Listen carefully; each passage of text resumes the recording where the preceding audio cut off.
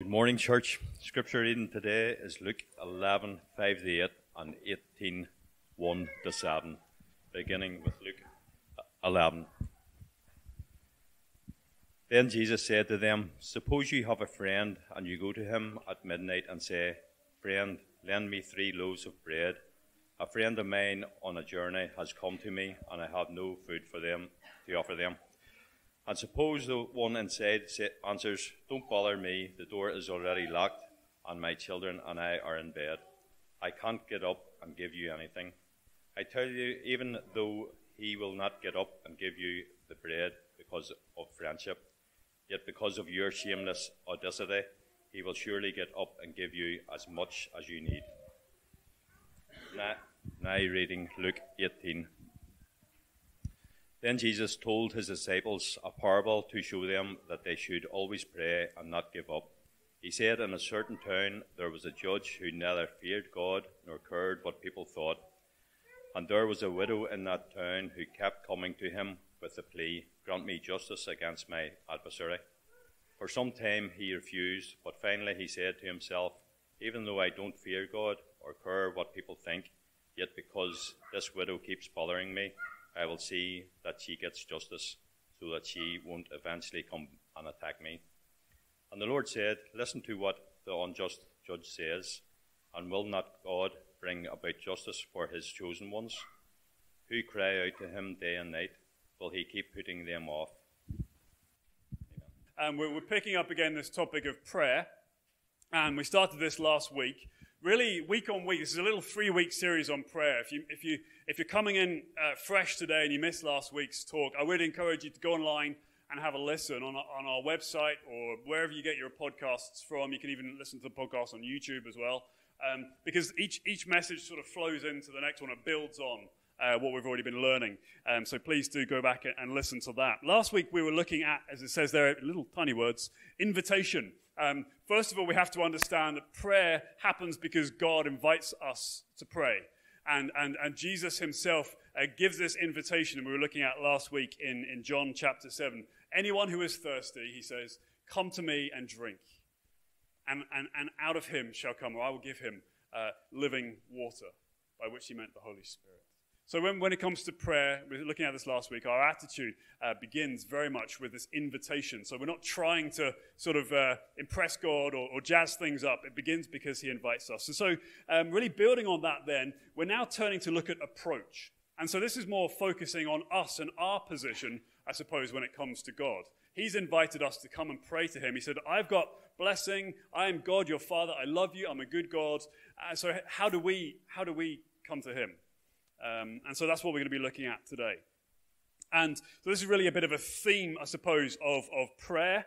And so for that reason, we're going to be looking at various Bible verses. I don't usually do this. We usually just try and camp out in one particular text. But this time we are going to be jumping around a little bit. And some of them will come up on the screen, so don't worry, don't panic.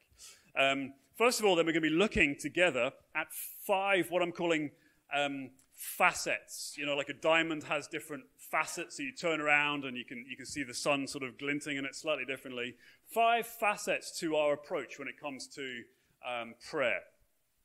So we'll look at those in a sec.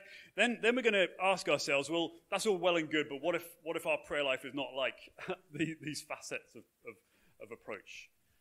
What do we do if that's not us? And then thirdly and finally, we're going to be looking at what could possibly happen when we start praying like this. And that's what that book, who did I give it to? Dirty Glory, to Leah. Just will stir your faith. And please, if of all the books, they're all excellent, but that's a brilliant one that will just accompany this series so beautifully. Anyway, 5 facets to our approach. The first one is boldness. When we come to pray, we are to be bold in our prayers. We've got that in Luke 11, the first of those 2 texts that Paul read for us. We've got here this scenario that Jesus creates, a parable he teaches to show that we must approach God boldly when it comes to prayer. The scenario is this. A friend, says Jesus in chapter 11, verse 5, comes to you at midnight, or goes to a friend at midnight, and appears in the middle of the night. He is a visitor from outside of town. And so, based on, I suppose, ancient Near East culture, whether it's in the middle of the night or in the middle of the day, you are duty-bound to provide hospitality for your visitor. And you must go to every length. It is incredibly shameful not to be able to receive a visitor into your house, come what may, day or night. I discovered something of this phenomenon when I first came to Northern Ireland. And I realized that you can't just simply have someone around for a cup of tea. I was learning this. I was invited around to people's houses, and I thought I was coming for a meal based on the amount of food that was put out. If someone comes to my house for a cup of tea, they'll get a cup of tea.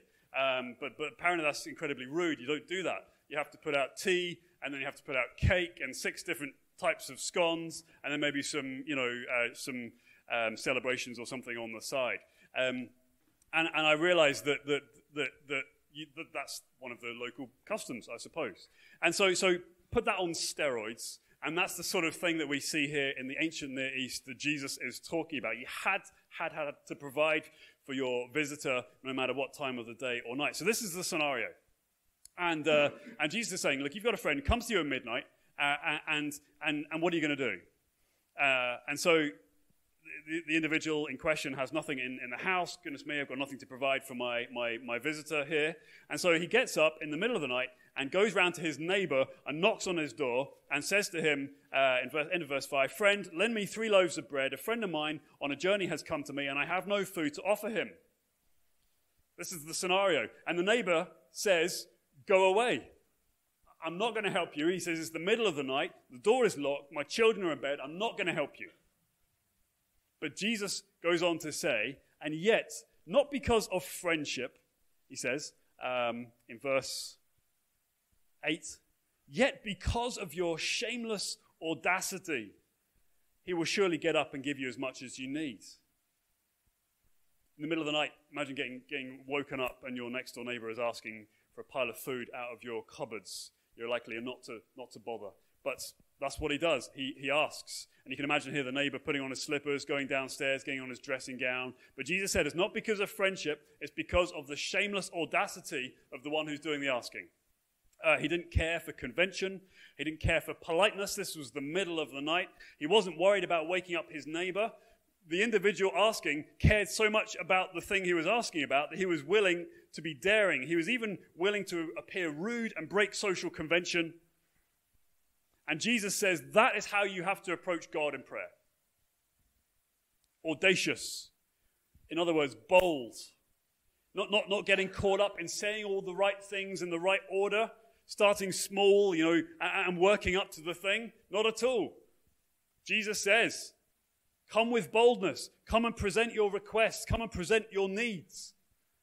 In the middle of the night, if needs be. I did this a number of times in my career as a hospital doctor, and particularly when you're in trouble or someone else is in trouble and you're trying to help them. Someone's very sick in the middle of the night. You have to phone your consultant, the boss, in the middle of the night. You're not going to ask how he is or she is or have they had a good day. You cut right through all that. You say, "I'm really sorry to wake you up, but this emergency is happening. I need your help right now." This is how we are to approach God in prayer. Shameless audacity. And just to be clear, God is not the cranky neighbor or the sleeping consultant surgeon or whatever it is in midnight. The point that Jesus is focusing us on here is how we are to approach him in prayer. We saw last week this invitation. We saw the open arms of Jesus. We saw that he invites us to come to him, that he wants us to receive the best gift of all. The Holy Spirit will be given to those who ask, it says in Luke chapter 11. It is his generosity and resources that we come and ask for. Yet Jesus teaches we come with boldness. Shameless audacity. Don't worry about convention. Don't worry about getting your words right. Is that how you pray? Shameless audacity. The second facet then, that's the first facet. The second facet is devotion. Devotion. We're bold and we're devoted. We're going to be starting in January a teaching series through the book of Acts in the New Testament, which really tracks the progress of the early church, the good news of Jesus, the Holy Spirit, and the way that everything basically explodes and the good news travels far and wide. It's amazing, and it will stir our faith and encourage us as a church. But what we see when Jesus has died, he's risen, he's spent time with his disciples, he's gone to the right hand of the Father, he's ascended to heaven, and he told the disciples to wait for the promise of the Holy Spirit. So what did the disciples do as they were waiting for the promise of the Holy Spirit? It tells us in Acts chapter 1, I think it's up here on the screen, verse 14. All the disciples and family members of Jesus, they were with one accord, they were together, they were devoting themselves to prayer. And some days later, when the Holy Spirit came on the day of Pentecost and filled the disciples with the Holy Spirit, it says, what did they do after this? They devoted themselves to the apostles' teaching, the fellowship, the breaking of bread, and the prayers. Twice, at the beginning of the book of Acts, we see a group of people devoted to praying. They devoted themselves. This is what characterized the early church, devoted to prayer. You see, they devoted themselves. It was an active thing that they did. It was a decision that they made to be committed to praying. The original Greek word behind our translation, devotion, is to be intently engaged in something. Intently engaged in something. No one had to ask them to come to prayer meetings.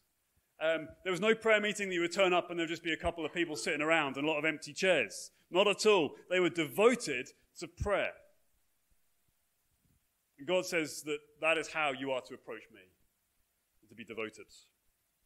It's natural, isn't it? When you have a love for something, you are devoted to that thing. So whether for you it's a sports team, for example, if you're a follower of a particular sports team, of course you're going to go and watch your team play if you can. Or you're going to buy an expensive sport package so you can watch them on TV. Of course you're going to go and buy the strip and all the clothing. Of course you're going to invest time and money in following your team because you are devoted to them. Likewise, if you love your spouse, you're devoted to them, you're going to think of ways that you can be with them and enjoy them and spend your time and your energy and your money on them. Likewise, your kids. Likewise, other things in life that you love. You have no problem devoting yourself to what you love.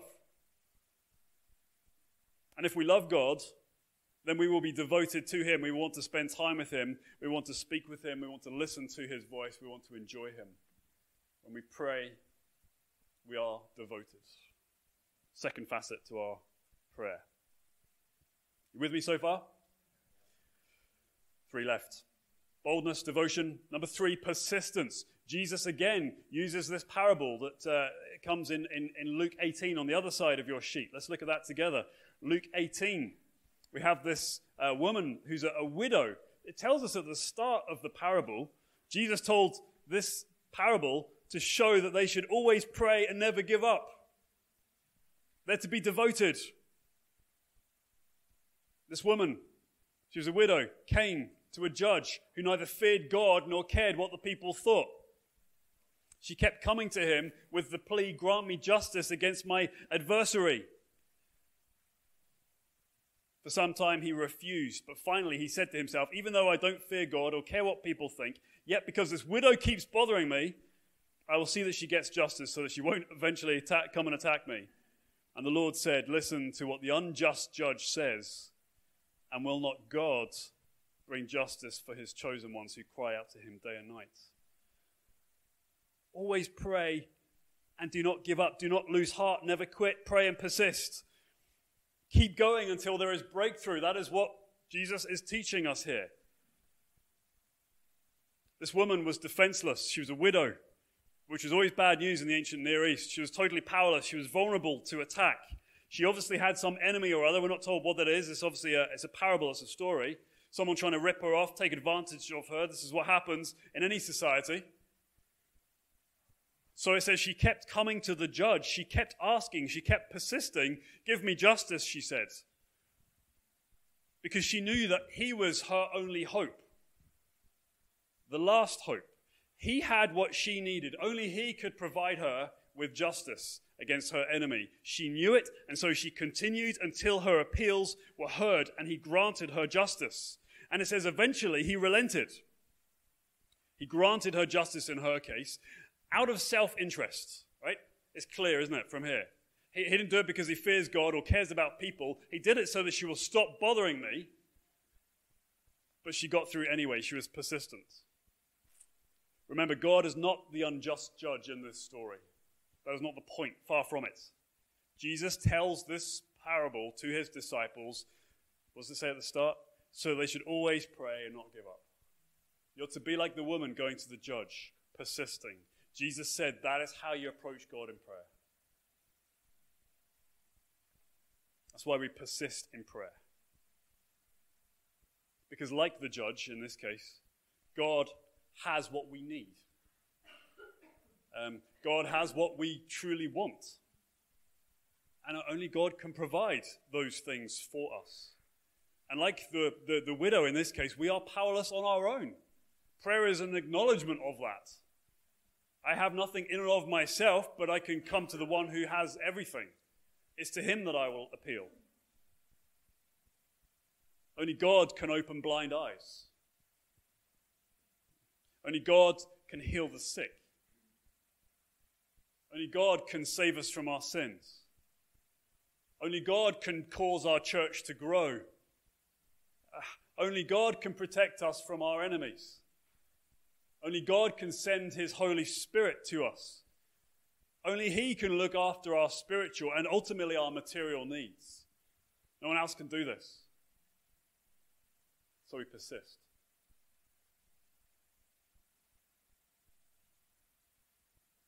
Bold, devoted, persistent. The fourth facet then of our approach in prayer is that it must be faith-filled.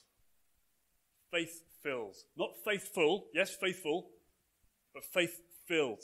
Where do we get that from? It's not on your sheet, but in Acts chapter 4, we'll be seeing this in a few months, I suppose, as we go through Acts in our new series. The Holy Spirit has come. The church has been born, so to speak. The good news of Jesus starts expanding out to various tribes, various nations, I suppose, in seed form. But it gets you into trouble. When you start talking about the kingdom of God and the good news of Jesus, it gets you into trouble. And this is what happened to Peter and John, two of the apostles. They were put in prison for preaching the good news of Jesus. They were eventually released from custody, hoping that would just teach them a lesson. They were hauled in front of the Jewish High Council, and they were strictly banned that if you keep preaching in the name of Jesus, worse things will happen to you. They were threatened. Almost their first instinct following their release. It says in Acts chapter 4, they went straight to the believers, that is the church, and they prayed together. It says they lifted their voices to God. Maybe your first reaction after being what you consider to be unfairly in prison will be to go straight to your solicitor and put it down in writing. Maybe that's what you should do. But their first inclination was, we've got to pray. They lifted their voices to God and they prayed faith-filled prayers. They were so captivated by God, by his nearness, his power, that he really, really, really is with us. And his power to advance the name of his son, Jesus. And we can read together, I think it's up on our screens here. This is the conclusion of their prayer. Acts chapter 4. And now, Lord, it says, look upon their threats, the Jewish council, and grant to your servants to continue to speak your word with all boldness, while you stretch out your hand to heal, and signs and wonders are performed through the name of your holy servant Jesus. It goes on to say that after they prayed, the place where they were meeting was shaken, and they were all filled with the Holy Spirit and spoke the word of God boldly. These facets are connected, obviously. They're saying in their faith-filled prayers, God, would you respond to their threats? God, would you give us power to preach your name? Would you give us boldness in the face of opposition? Would you help us to be faithful to you and not deny our love and our faith in Jesus? Would you work miracles, God? Would you do healings, God, that we might point to Jesus and his name? Do it, Lord. Come on, Lord, you can do this. Amen. This is how their prayers went. Full of faith.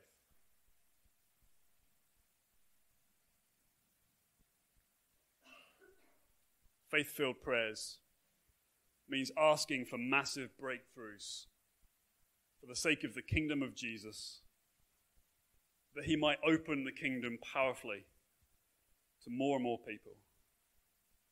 Faith-filled prayers are asking for otherworldly power and ability to stare down opposition and represent Jesus in every corner of the world.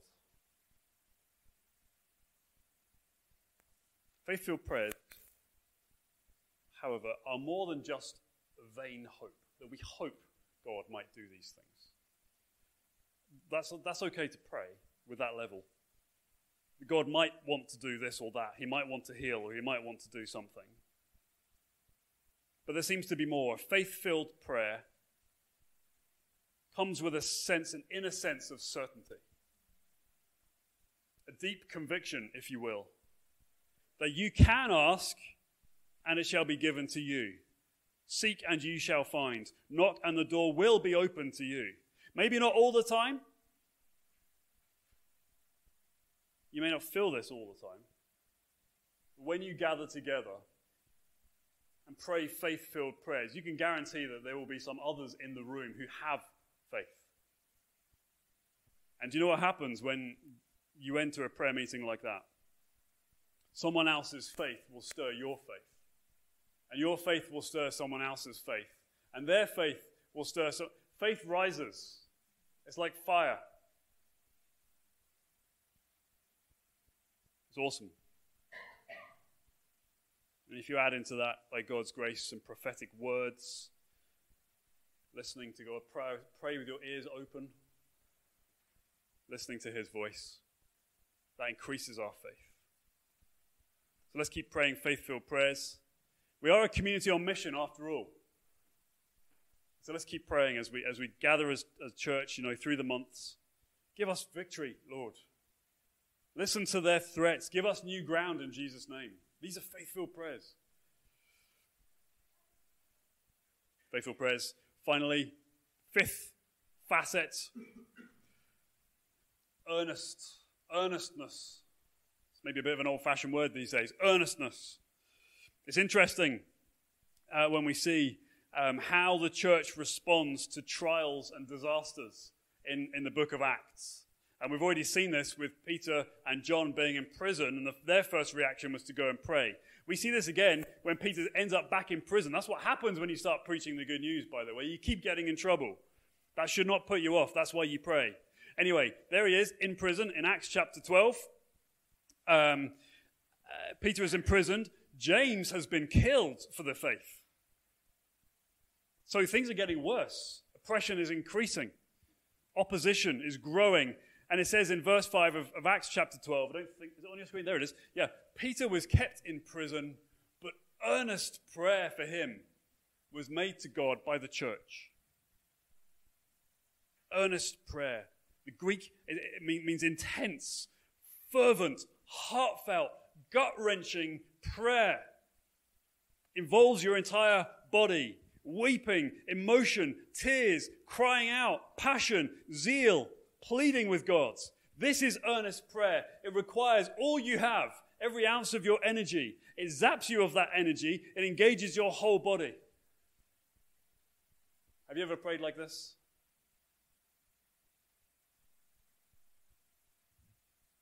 The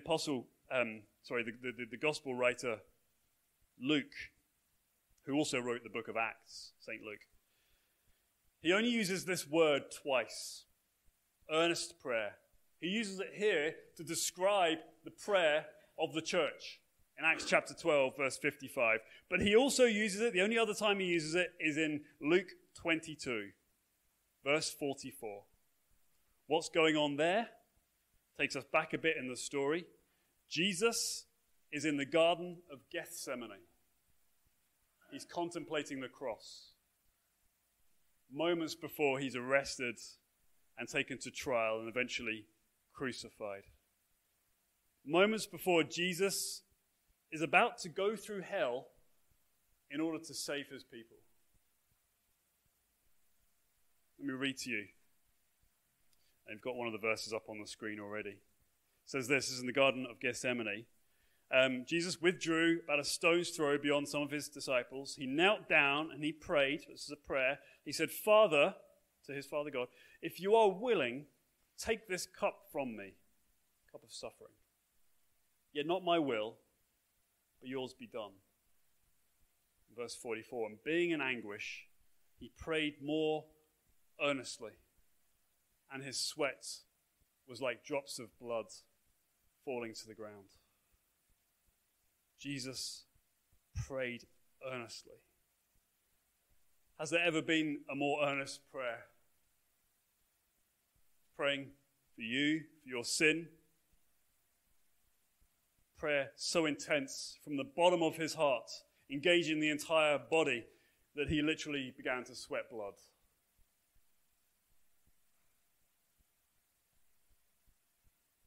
This is how the church is portrayed in Acts chapter 12 in earnest, fervent, gut-wrenching prayer.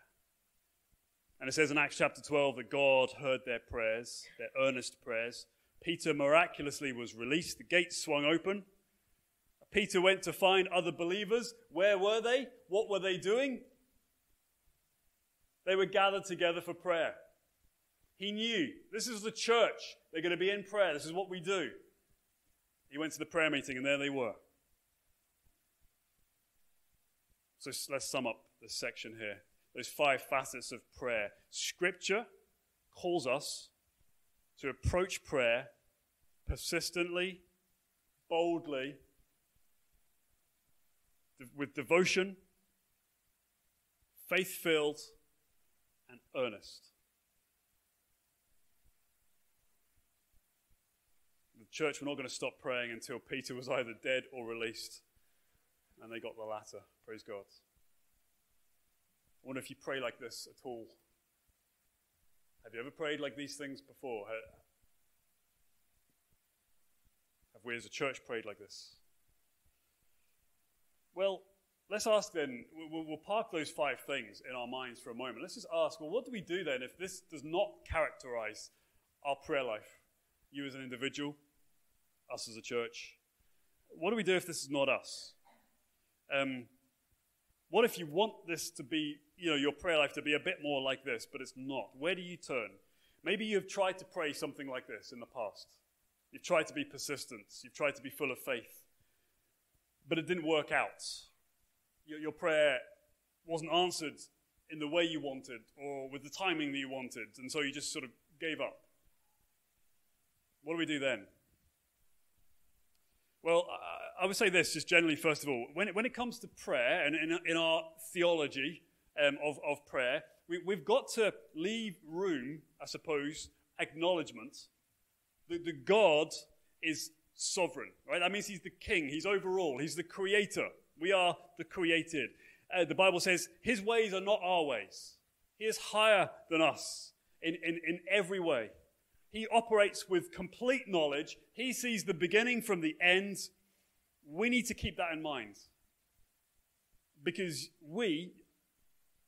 you, only see with an incredibly limited chunk of information. You only see the things from your own eyes. And if my experience is anything to go by, even my own estimation of things is not always 100%.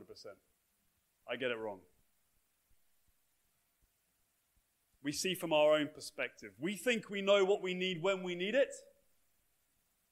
But the Bible teaches us our Heavenly Father knows exactly what we need, exactly when we need it. If you're a parent, or if you're an auntie or uncle or something like that, you will understand this very well. What kids want and what they need are not the same thing. Most often. Sometimes they are, praise God, but most often they're not. And a good parent knows the power of saying no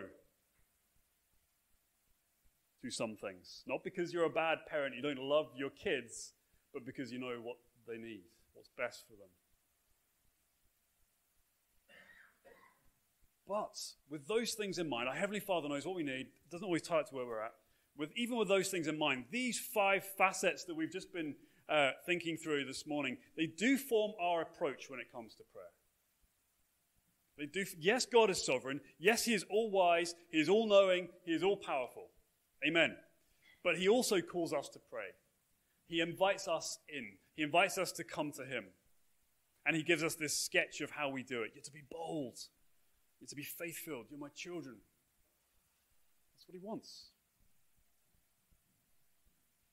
Okay, so your prayer maybe in the past hasn't been answered when you wanted or how you wanted, so you gave up. Maybe you're disappointed this morning when you come to church, disappointed that God hasn't come through for you.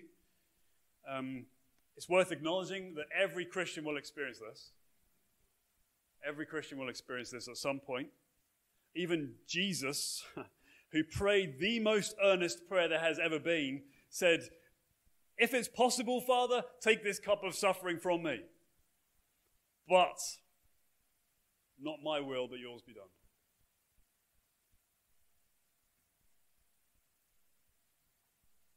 In that scenario, I suppose we could understand it.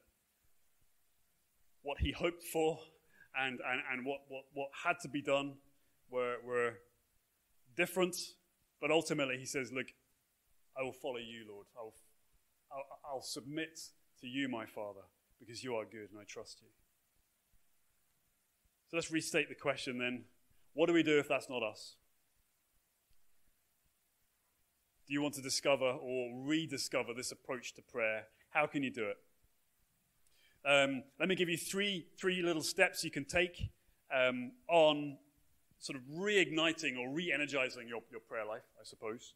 We'll be looking at some of these things in a bit more detail next week. But if you want to sort of approach this type of attitude in prayer, how can you do it? The first step you might want to take, you probably should take, number 1 is repent and refresh. Repent simply means turning back to Jesus. If you are walking away from Him, if you're wandering away from Him, if you're trying to do life on your own and you're realizing it's no good, it doesn't work, you've run out of power, run out of strength, you've done wrong things against Him, turn back to Jesus. Turn to Him. It says, look full in His wonderful face. Look at Jesus. Don't look at your sin. He will forgive you. He will receive you. He is good. He is loving. He is kind. Repent. Turn back to Him. But be refreshed by Him, by His invitation. You're not, do you remember the parable of the prodigal son wants to come home, has lived a terrible life. The father, sees him coming a long way off. And the son thinks, well, look, even if I can just come and be a slave in your house, that'll do. But the father won't settle for that. No, if my son or my daughter comes home, you're not going to be a slave. I'm going to restore you to the full privileges of the household. So when you repent and turn to Jesus, it's not so that you might just be a little slave in the corner of the kingdom somewhere. It's so that you might be a son or daughter with full privilege bestowed upon you. You didn't earn it. You don't deserve it. None of us do. But He is rich in mercy, and He is kind. So be refreshed by that. Be refreshed that your prayer begins because you've been invited to pray. Take a good look at God. Behold Jesus. Listen to Him. Ask for that living water, and He will give it to you. Number 1, repent and refresh. The second step I would encourage you, if you want to sort of reactivate your prayer life or energize it, pray in community. Pray in community. So much of what we've been learning about this morning applies, I think, primarily to the body, to the community, to the church. Right? Yes, you can pray on your own. That's not a bad thing. It's a good thing. Jesus was doing it. It's a good thing to do. But there is so much power available and encouragement to us when we pray as a church, when we pray as a community. Sparks will fly. We were thinking about that earlier. Prayers can sort of set off one another. You can unleash something within someone else that they weren't expecting. Faith can grow when we get together and pray. Words can be given. Encouragements, prophetic insights can be given and received when believers come together and pray. Spirit-led tangents can gloriously appear when we come together and pray. Pray in community. Third and final step, pray the Bible. If you don't know how to get going in prayer, it's a difficult thing if you're not used to it. You want to know what words can you use. If you just need to sort of start saying something, pray the Bible. The Bible is God's self-disclosure of himself to you. So you can pray the Bible. Literally use the words of the Bible. And that's one of the benefits of our discipleship project reading plan that we have up online. You can go to our website, or you can just Google Foundation Church Discipleship Project or something like that. I'll put it up on Facebook again. But it's a daily Bible reading plan. Thank you, Lindsay. Where we will read as a church the same passages every day.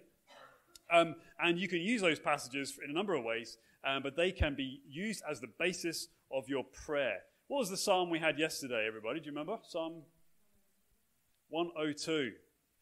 That was the reading that everyone who's doing the plan would have read yesterday. And let me just give you a rough idea of how you can use the Bible to pray prayers. For example, it says this in verse 12, "You, Lord, sit enthroned forever. Your fame endures through all generations." So you can use that as a prayer. You can say, "Lord God, I thank you that you are the King and you sit enthroned forever, that your fame goes through all generations." And then you can use that to sort of develop and say, "Look, I don't feel like things are very settled in my life. I'm challenged. I've got these other things going on. But you are the King. You're on the throne." You can use these words to develop your own prayer life. And the more you do it, the better you'll get. One example of many. You can allow Scripture to guide your prayers. And there are a whole bunch of other resources as well that we'll look at next week. I hope you get the idea. What if that's not us? Repent and refresh, pray in community, pray the Bible. Let's just close out, though, by thinking, what happens if we actually start praying like this as a church? What might happen? What could God do? I think it's important, we've seen already in some of our texts this morning how crucial and instrumental prayer was in the early church. And we'll see this in our series through Acts later on next year. Doors are unlocked through prayer, literally, prison doors. The gospel is advanced through prayer. People are healed through prayer. Lives are saved. If we begin to pray like this, how might that impact us as a church? And I think it's already begun. This church, Foundation Church Belfast, was started on the back of prayer. We prayed and said, "Lord, is this your will for us? Is this what you want for us to do?" We sought wisdom and direction in prayer about coming to Clarewood to base our operations here. We've been praying, and we've seen prayer be answered in concrete ways. We've been praying about our gift day that we had during the summer, that God would stir a heart of generosity among our people to be able to renovate this building. And indeed, we exceeded our target of giving on that special gift day. God grew our hearts for what he was doing. We've been praying for people to move forward in faith, and indeed they have. We've been praying for open doors so we might connect with local people in our community, and indeed they have. We've been asking for partnerships to begin with other churches. Just the other day, I was on a Zoom call with a pastor from a large church in Korea. I say large. I mean, they have 60,000 members. Right? That's like the population of Bangor, all in one church. I don't know if that's a nice image or not, but in Korea, and he said to me, he heard something of our vision and what we're trying to do here, and he said, "Do you know what? I want to let you know, we at Sarang Church are all in behind you. This is a partnership with a church on the other side of the world that we've been praying for. Lord, give us partnerships. Help us." We've been praying for musicians, and thanks guys for it this morning. But we've recently going to start welcoming a regular worship leader visiting from Emmanuel Church in Malal. Again, one of our friend churches and partners, and they're going to every month send a team to help us lead worship, which is just tremendous. So we're already seeing answers to some of our prayers, and we're just stirring us on for more, I think. Prayer is going to be crucial for our mission and vision. Our vision is to multiply gospel-centered, spirit-empowered communities on mission across Belfast, right? We're praising God and we're loving what's happening here and we want more, amen. But we'd love to see this repeated again and again across the city. Why not pray for a dozen like this? With his help, we could do it. We're praying for churches to be planted across Northern Ireland and even down south as well. We're praying for 32, hoping for 32 churches across Ireland in the next 30 years through planting and strengthening churches. In order for us to see this, we must be passionately committed to prayer. Prayer is a major tool in our missional toolbox. It is a secret weapon that we must take out and use to great effect. So let me encourage you with an email that I've shared with one or two of you before. And this came during the summer from a woman in a church in Southlands, which is just outside Los Angeles in California. How do they hear about us and know about us? It's through the advanced partnership that we're a part of, the family of churches. She's from a big church out in California. Felt prompted to pray for Belfast and got in touch with her pastor, who got in touch with me. I supplied some information just for her knowledge. And she says in her email, in response to this, she said, I've taken the last 3 days or so to lift up your church and you as a pastor. And she said, as I began praying for Foundation Church, an image came to my mind straight away. As I've prayed and asked for the Lord's guidance over these pictures, over this picture, this is what I saw. And I wanted to share and believe the Lord is perhaps trying to communicate in this image. The picture I received, this is during prayer for us, was of a large dam that was quite full to the brim. And the inclination I had was that the dam was about to break. Ordinarily, I can understand how this may be received as a rather ominous picture, but that wasn't how it struck me. Instead, as I prayed, the message that came to mind was that this water was about to flow out, representing a superabundance for Foundation Church. That this water would be nourishing and quenching a dry, parched landscape. I pray that Foundation Church will soon find itself overflowing with resources, ready to spill out into the community with acts of service and generosity to ultimately bring the living water to thirsty souls. It's what happens when we pray. And when we pray faith-filled prayers. May it be so, Lord. And so as we close out this message, I just think I want to communicate that it's very much my sense that there is much, much more in store for us as a church. What we're seeing today, praise God, but this is really the first fruits. And I think that God, through this teaching and through emails like this and through connections with some Korean church, that God is teaching us to come and ask. Come to me and see if I won't open the floodgates of heaven and rain down so much blessing you won't know what to do with it. Could it be that as we listen to these scriptures this morning and invest significant time and energy in prayer, that we will see increased blessing of God in our church? So as we close out, let us be bold in our praying. Let us be devoted in our praying. Let us be full of faith in our praying. Let us be persistent in our prayer. And let us be earnest. Let's pray.